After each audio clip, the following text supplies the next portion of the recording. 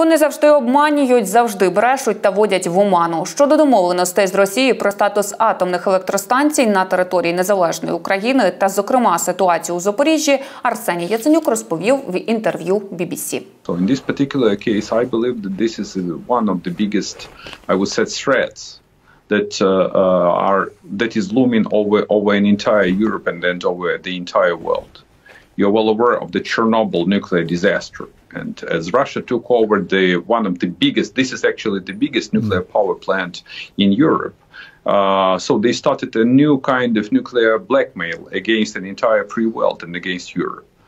So in terms of any kind of talks or negotiations, I don't trust any single word. And I believe that the only case scenario we have on the table is that if Russia completely withdrew from both Zaporizhzhia nuclear power plant and entire Ukraine.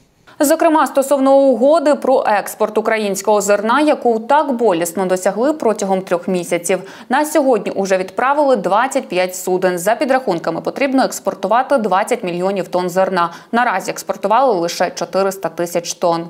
On the one hand, I do commend the efforts of Turkey and the UN.